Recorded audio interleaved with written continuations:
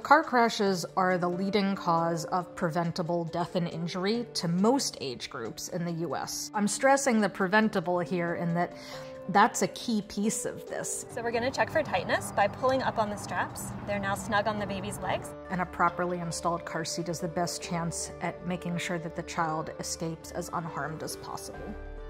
And we're going to check here. Just one finger should fit between the straps and the baby's body. I'm Dr. Elisa Baer. I'm a pediatrician and the co-founder of the Car Seat Lady. The company itself is an advocacy organization. We try to keep children as safe as possible in the car and for travel. Most seats are too loose and most children are too loose in their seats. Those are the most common errors that we see. We want to make sure it moves less than an inch on the seat cushion, and so when you check, you can see that it's not moving on the seat cushion. Before 1980, you could sell a cardboard box and call it a car seat. And that was fine, that was allowed. My mom tells me that I was in a car seat in the car, but the car seat wasn't actually attached to the car. It was just put in the car. Debbie, my mother, has done much more in terms of advocating for legislation than I or Emily have done. We realized that we needed to do a better job of protecting our, both adults as well as our children in motor vehicles. She got involved in the early 80s when the laws were just being passed across the US, and the first goal was just to raise awareness so that people were putting their child in a seat.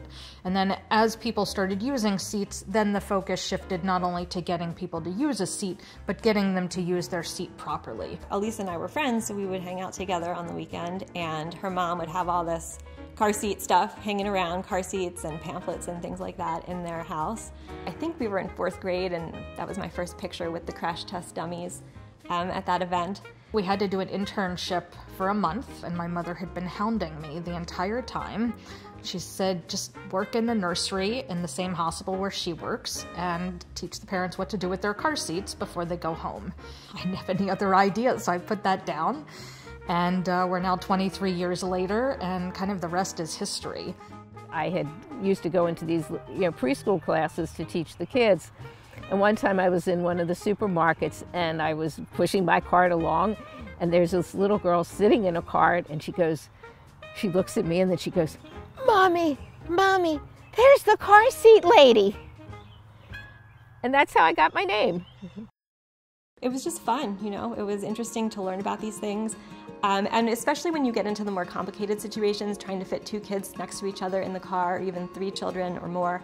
It's like a puzzle, it's like you have to figure out what's going to fit together in the best way, and I love puzzles. I'm going to attach the rigid latch to the lower anchor in the vehicle. It's the first time that I was taken really seriously as an adult. I was walking into patients' rooms. I had a badge.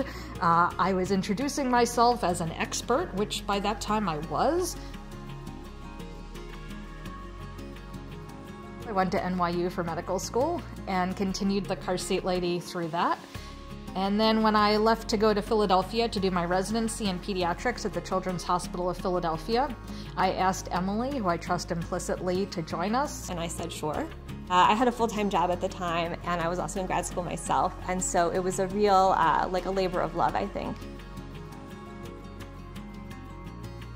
We were always good partners in school, like we would do school projects together, so it wasn't a surprise that we worked well together. So I'm going to squeeze on these until I see the red, and then I'm going to push the seat in. You can see already it's very tight. I think the most powerful moments that I've experienced have been when a parent has called up and said, I just got into a crash and my child had no injuries. And that's every parent's dream, is that their child is as unharmed as possible.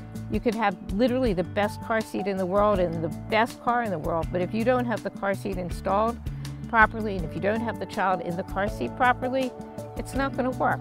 I have definitely been contacted by families who have been in car crashes, and everyone, thank God, has been okay. And that definitely, keeps you in the job because you see the actual impact of your work in saving lives. Given my expertise in this subject area, I could keep more healthy kids healthy by being the car seat lady than I could in my role as a pediatrician working in a hospital.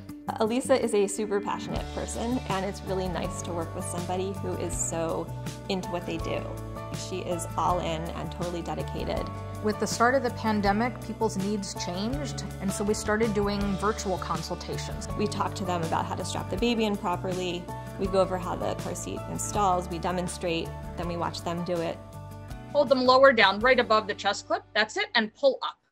Pull up. That's gonna get the slack out of the legs, out of the belly, and up to the shoulders. Good. Now let go and pull the tail. If you guys have questions, you know how to reach out to me. Okay, great. Parents will often think that when their child's feet touch the back of the vehicle seat, or the child is sitting crisscross or frog-legged, that that's an indication that the child is too tall for rear-facing. Interestingly, the child's leg length has nothing to do with whether a child is too tall for rear-facing. For most seats, the rear-facing limit is based on the seated height. So when the child's head is about an inch below the top of the seat, that is typically when they're too tall. This is an important part because it's something you do every single time you use the car seat. Tush the deepest part of the seat. We're going to do the buckles. And we're going to set it so that the straps are over the baby's hips. What seat should I be choosing for my car? How do I fit 3 across in my car? The expertise that we have as nationally certified child passenger safety instructors, it gives us the framework to start answering those more complex questions. Through our website, through our YouTube channel, through our Instagram, I'm interacting with parents that I don't even know their name, but I'm making a difference in their ability to keep their child safe. When they leave here, they go, wow, I'm so glad I came. Once my slack is up here, then I can pull the strap at the bottom. Cars are designed for adults. They're not designed for children. The chest clip comes up to the armpit level, and we are ready to ride. My goal is just to do everything I can to save their lives in a car crash. My name is Debbie. I'm Dr. Elisa Baer. My name is Emily, and I'm a scary mommy.